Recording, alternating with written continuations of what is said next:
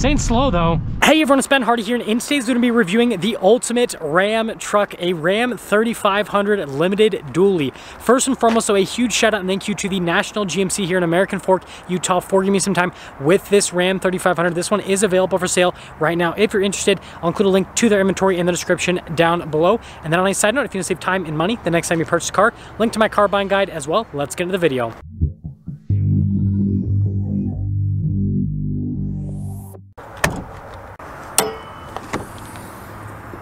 So under the hood we have the 6.7 liter Cummins diesel. Now there's two different transmission options and two different power output options for the 3500. So you've got the 68 RFE, which would give you 370 horsepower and 850 pound-feet of torque, and then you have the 6-speed Ison, which would give you 420 horsepower and then 1,075 pound-feet of torque. Now let's go over the front end of this 3500. So you guys can see there with the cargo lights at the top. We've got our 3500 heavy duty badge here. LED lights, they look really cool here with the limited. You got the fog lights down below, parking sensors on the front end with the chrome tow hooks. Giant chrome front grille here. You also got a camera there at the bottom of the A and the Ram logo. And she means business. Now coming on the side here, you've got two 35mm tires dropped on 17-inch wheels in the front and over in the rear as well. And you know, you can see pretty basic design with the wheels, pretty typical for a dually truck. And then here's a quick look at that heavy duty front suspension. And then notice here with the body painted fender flare, you got our Cummins turbo diesel badge here, Ram limited logo. This has the trailer tow mirrors, which do flip up. This also has some fixed side steps there on the side. There's your full side view. Now, what you guys will probably notice is there's that little marker light there on the side.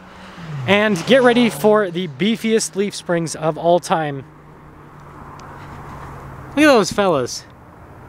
That's what you get when you get a dually. So here's our key fob. We have our unlock function, our lock function, remote start, and then the tailgate drop down. Payload capacity is 5,234 pounds as stated by the door jamb sticker. And you can see this has a bunch of tow stuff, including the fifth wheel and everything in there. Notice here, LED lights in the bed. And being a dually, this has an 8-foot long bed, which is super practical for hauling and towing. And then lifting this up, super easy to get into place.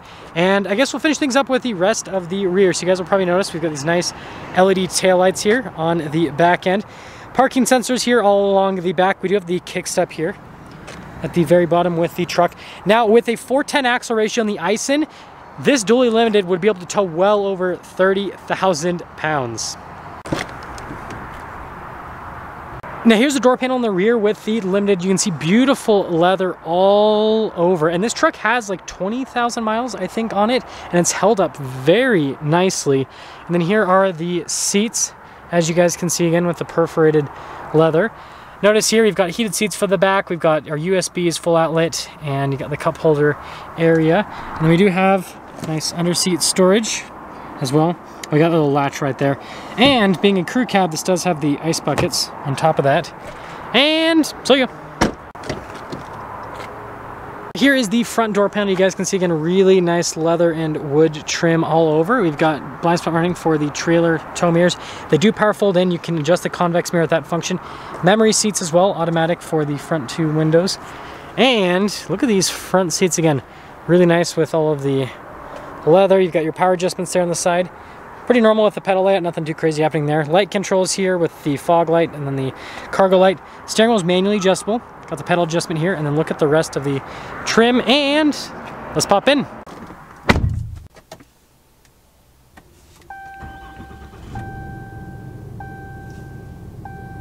So here is the steering wheel with this 3500. You guys can see the wood trim here at the top and then down below as well. And then you can see here with the leather trim on the side.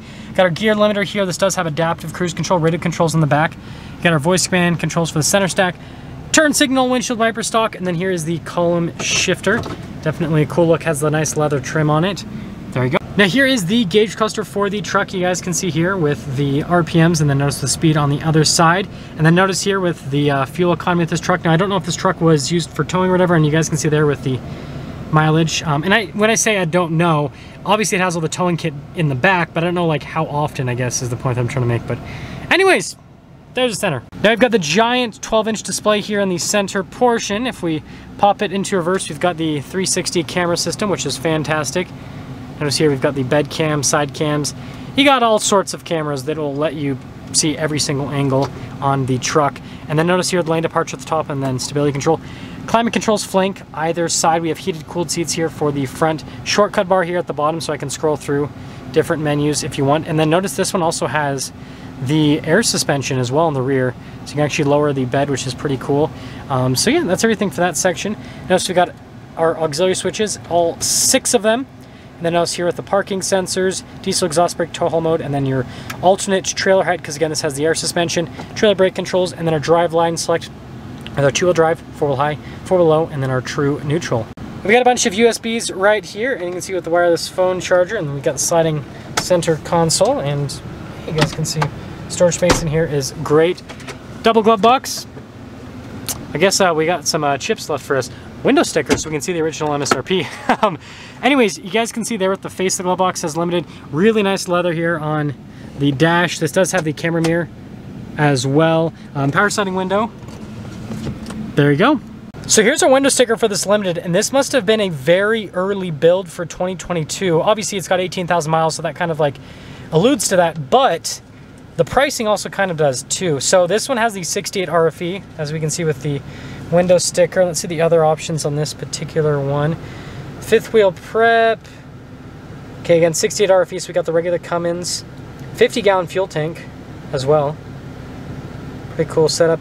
Anyways, $90,000 for the MSRP. This truck today is probably like almost $100,000 now because of the MSRP increases. Anyways, see how she drives.